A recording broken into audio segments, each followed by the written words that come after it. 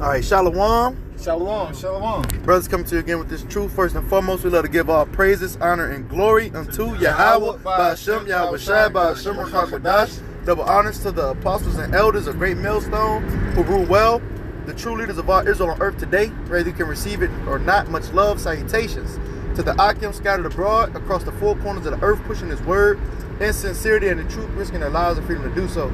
To you we say shalom, as well as to the few sisters who take heed to our lessons. All right, and we a couple brothers, you know, the GMS Cleveland branch, you know, after camp doing a quick in transit, you know, and wanting to speak on, you know, different scriptures that come to mind, man. You know, it can be like a various topics, man. All right, but brothers was just sitting back speaking about what Ezekiel. I got you. Go ahead, brother. Yeah, this is Ezekiel. I'm starting from the top. Ezekiel 7 verse 1. It says, "More of the word of the Lord came unto me, saying, also thou son of man, thus saith the Lord Yahweh unto the land of Israel, and the end is come upon the four corners of the land.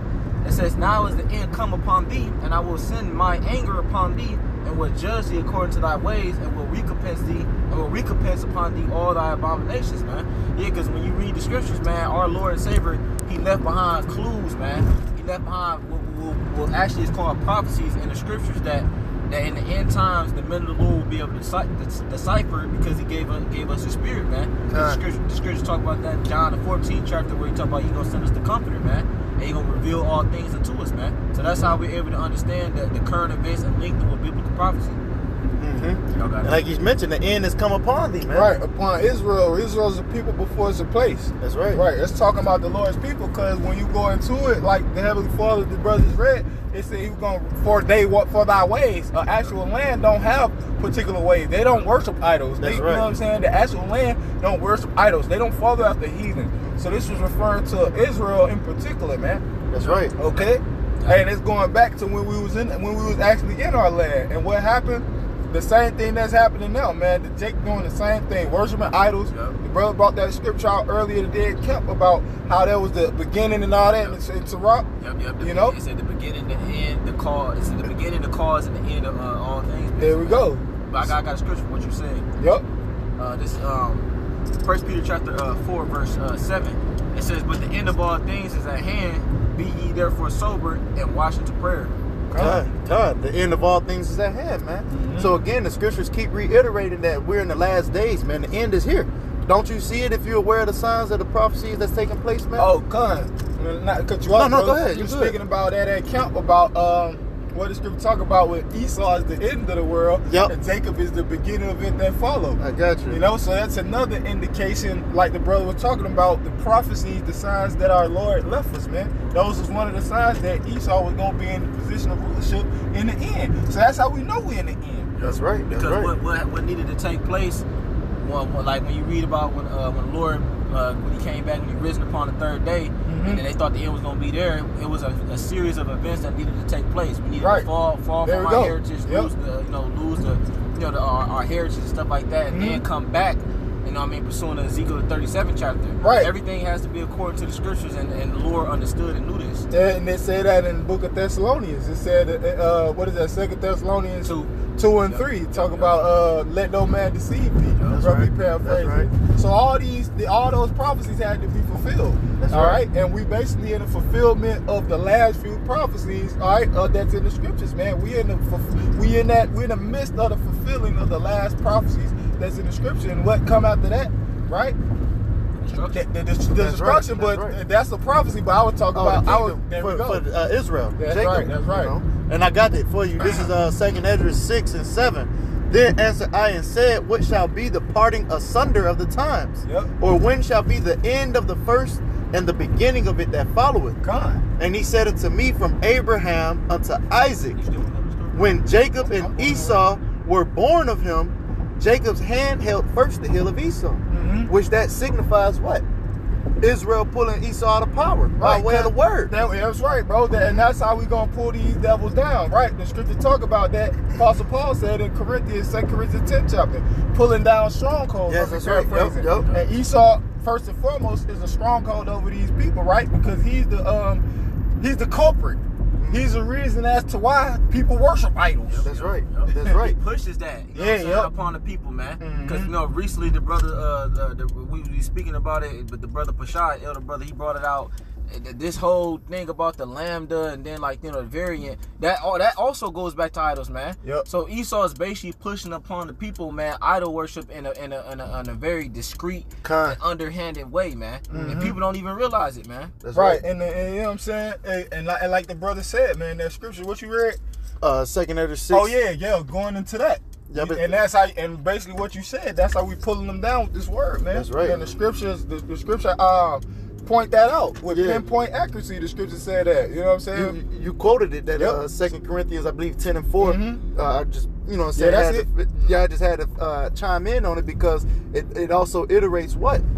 And every high thing that exalteth itself against the knowledge of Yahweh by Shemi Al-Shai. Right. You know, we bringing it to subjection, man. So that's what we doing through the spirit of power. Go ahead, No, that's the spirit, because the vibration that we started this lesson off was the end, and I just thought about the movie on Netflix called This Is the End. You know what I'm saying? So this the end, right? This is it, man. This is it, man. This is it, bro. And we like I said, brothers, we excited, man. You know what I'm saying? Because we understand that. Look, we about to get the kingdom, man. We about to get the kingdom, but I got one after you get you got it. All right, this 2nd Ezra 6 verse 9. It says, for Esau is the end of the world, and Jacob is the beginning of it that followeth. Right, and Esau, how do we identify Esau? Going to the scriptures, man. The clues, the prophecies that the Lord left for us. That's how we identify that Esau, Edom, is the so-called right race today, man. That's right. Right, because scripture says he shall be red all over. That's the number one as a spirit, bro. You feel me? Right there, red devil. The Lord said he'd be red all over, man, like a hairy garment, man. I got a quick. Go ahead, bro. This is 2nd Ezra chapter 2. And so there's another red devil. It's like you got it, brother. 2nd Ezra chapter 2, because brother's speaking about the end. 2nd Ezra chapter 2, verse 33. Actually, I'll get to the point. Verse 34. It says, and therefore I say unto you, O ye heathen, which is talking about Israel. That's right. It says that hear and understand, look for your shepherd. It says, he shall give you everlasting rest, for he is nigh at hand, that shall come in the end of the world. There it is, man. And the only ones who could truly hear and understand is, like the brother said, the nation of Israel. These heathens can't get this, man. That's right. The Lord said, my sheep hear my voice. That's right. The Lord don't have no other sheep, man.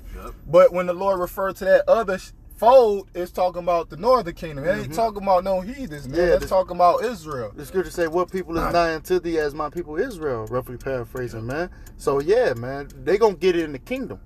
But like the brother mentioned, he said he is nigh at hand that shall come in the end of the world. There we go. So yeah, man, Yahweh Shai is nigh at hand. Don't you see the prophecies once again, the uproars of the people? Time flying, you know, it's already August, man. Yeah, but bro, it's the middle of August. That's what I'm saying. It's just it was just Got 4 more months, bro. 4 more months and we're in 2022, man.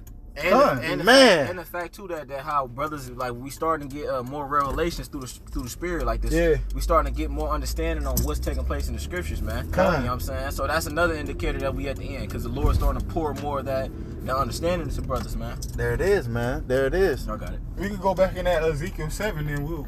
This is Ezekiel 7 or 2nd? 7. Oh, okay. Yeah, that's what we started with. This is did you have something? No, I'm in Ezekiel 7. Let me see. Verse 14. No, go back at the top where Mark started at. We was at like verse 2 or verse 4. Okay. Ezekiel 7 verse 5. It says, thus saith the Lord Yahweh, and evil and only evil, behold, it's come. Yeah, that's right. And scripture talk about how evil is going to multiply in the earth. Roughly paraphrasing. That's right. It says, because that's what the Heavenly Father's about to send on this place. That was one of the prophecies that was going to be taking place in the last days, in the end. Evil. You know what I'm saying? That's right. Pestilence, so on and so forth. Bad times is going to be taking place in the end days. So that's another indicator. When shit start getting hard for people losing their jobs. Love of many waxing cold. Love of many waxing cold, like the brother said. So that's another indication, man. That's right. It says, verse 6, an end is come, the end is come. It watches for thee, behold, it is come. There we go. Keep going. It says, the morning is come unto thee.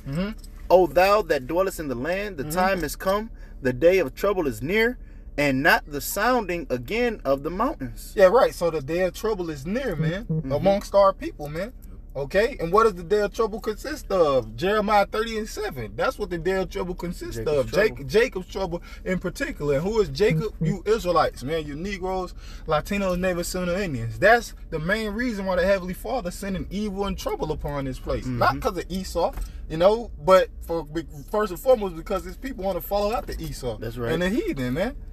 It says, now will I shortly pour out my fury upon thee, and accomplish mine anger upon thee. And I will judge thee according to thy ways, and will recompense thee for all thine abominations. And there we go, man. So that's another indication that it's talking about the people and not the land, because lands can't commit abominations. That's right. We was talking about that earlier, man.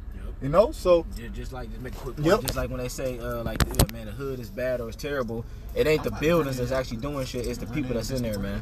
So hey, you got it out. Right, so hey, man, you know, with that, we just wanted to hit this quick lesson. Lord willing, was edifying. We give all glory, honor, and praises to Yahweh, Ba'ashem, Yahweh Shai, Ba'ashem, Chakadash. Double honor to the apostle, that was a great millstone, who rule well, peace and salutation, blessing to the I can push this word, truth, sincere, shalom, unless y'all want